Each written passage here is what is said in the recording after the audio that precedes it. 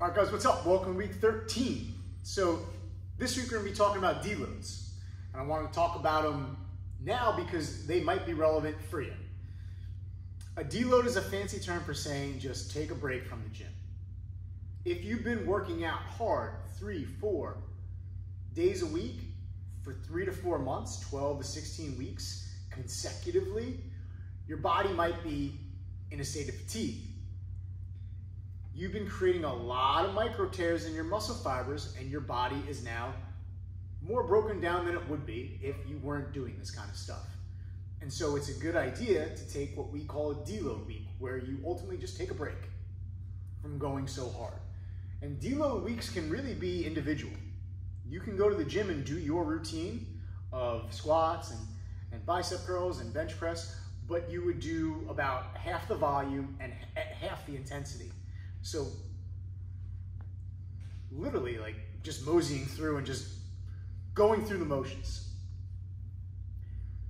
Now that might be a good approach for you if you are someone that is for the first time building consistency in the gym and you really don't want to take a break because you feel like it's going to break your momentum. However, a deload could also be you just playing tennis with your friends or going on a jog or taking a yoga class, which I recommend because you need to, if you are someone that is a little nervous about taking a break from the gym because you're gonna lose your momentum, I recommend trying that because you'll notice that you might miss the gym and you'll be eager to come back the week after. It's just as much of a mental reset as it is a physiological one. So talk to your coach.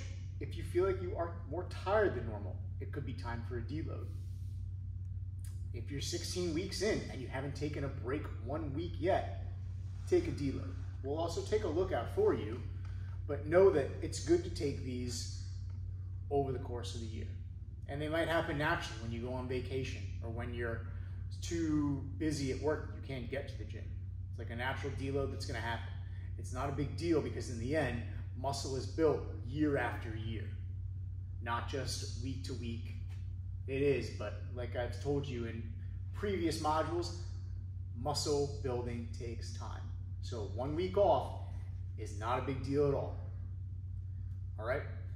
Talk with your coach about deloads. Since we're on week 13, it might be appropriate for you. It might not, but know that it is okay to take off, and I'll see you next week.